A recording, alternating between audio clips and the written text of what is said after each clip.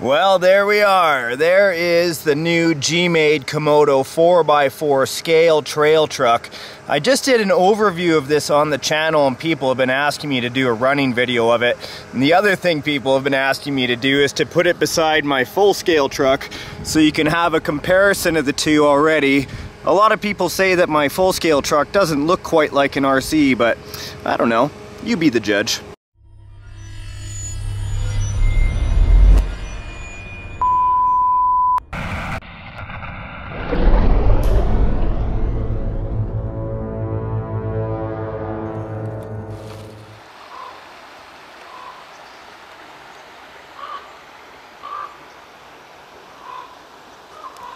Middle of October and it's just beautiful outside.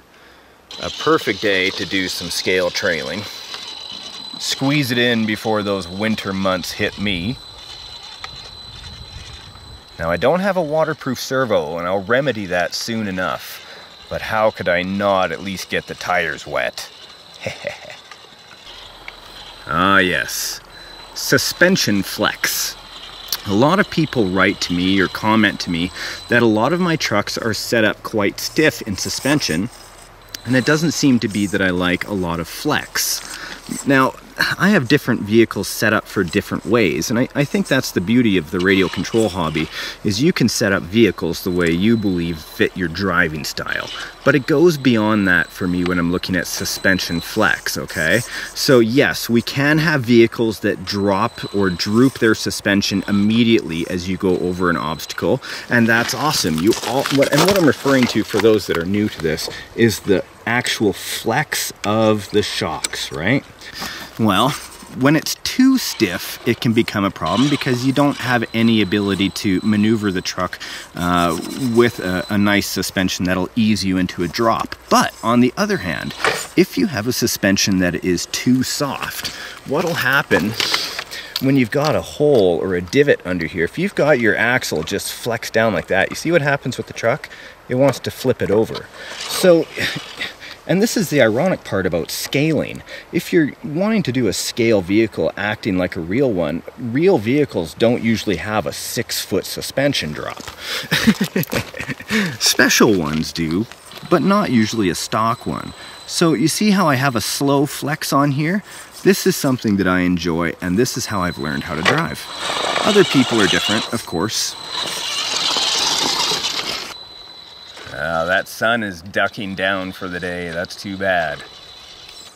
But that's why I put in a light kit. Sweet. I like headlights on RCs, especially when I'm out on the trail. It adds to that extra amount of realism. And with this Komodo coming with most of these scale accessories already included, this was an easy thing to put together, like the light kit and everything else, and it looks just so beastly. All right, let's get out of here. Up the hill. Time to do some trails. Woohoo! Sure, I can make some short work of these routes.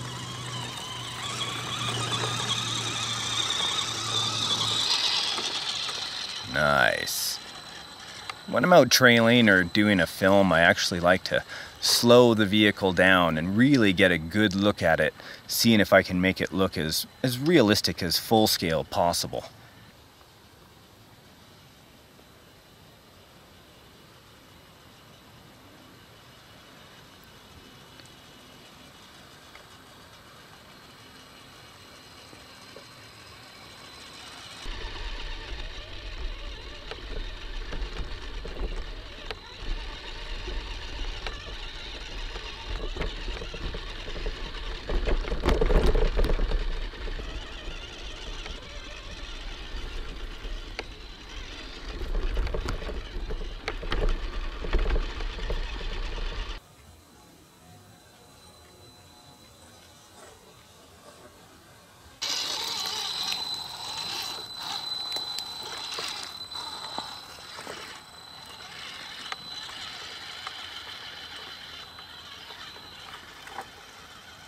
Okay, so this giant tree root is going to help me show what I'm talking about with suspension. So here we go. it looks like this vehicle doesn't have a lot of flex out of the box, but when you get it in a position for it to drop down and droop the front or the back, look at how much it's actually coming down. Oh, a little bit too far there. Holding the camera and controlling the truck. Excuses, excuses. Come on, get back up there. Thank you. Demonstration purposes here. Now, back up. Okay. So, let's get that suspension to drop down again. Really good example of how a vehicle can act and look like it's very stiff, but in the right circumstances do exactly what you've set it up to do. So there we are. That's a nice shot. Hopefully I'm not going to roll it, so I'm going to steer into it. There we go. Very nice. See, with a stiffer suspension, it also lets me control the roll. See, you can see that now. If it would have drooped down too fast or that tire been too heavy, it certainly would have contributed to the truck flipping over.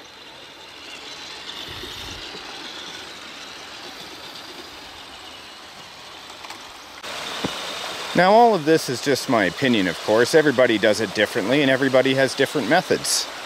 Nice. So these are just things of advice or my experience. I'm sure each individual has their own, but try what you like, experiment, that's what it's for. Hobby is pretty vast and expansive. Let's get down to the creek there.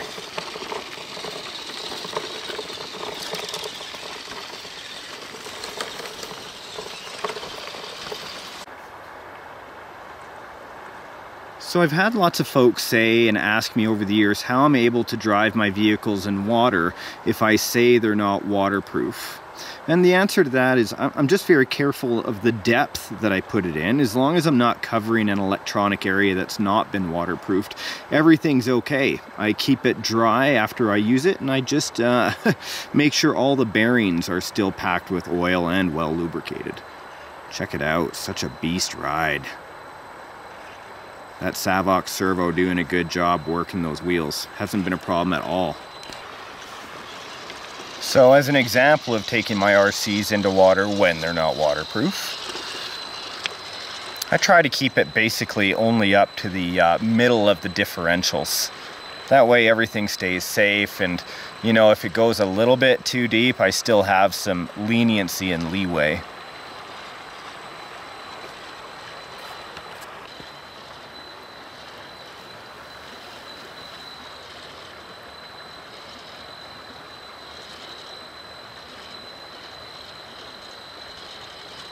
Good looking rig. All right, let's see how the Komodo does on some rocks here.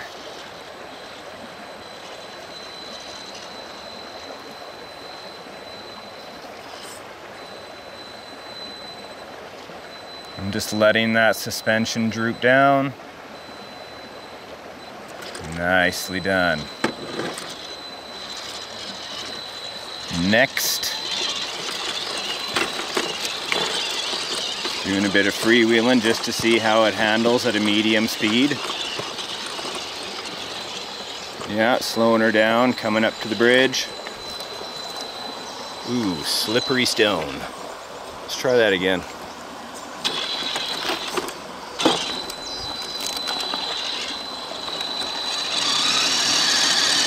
Okay, we're gonna need more juice.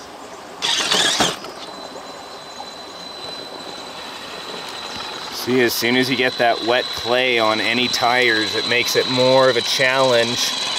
But, I was talking, I should have been driving. Gnarly. Okay, I'm gonna have to come off of here and reset. I'm high centered. Wow, what a view and what a day for an RC adventure. There you go, guys. It's your first look at my Komodo 4x4 out on the trail. It's a great rig. I've had a good time. All wheels are still spinning. I haven't had any issues yet. Even went in a little bit of water there, kept it nice and low, but didn't get any electronics wet. Come on. Yeah. So if you've enjoyed the video, I hope I earned a like click, or you're subscribed to our channel so you can go ahead and get all the new videos we do, quite a few per week. Guys, thanks a lot for tuning in. If you are already subscribed, thanks a lot for the support, and I will see you in the next episode of RC Adventures. Well, that's my own sound kit.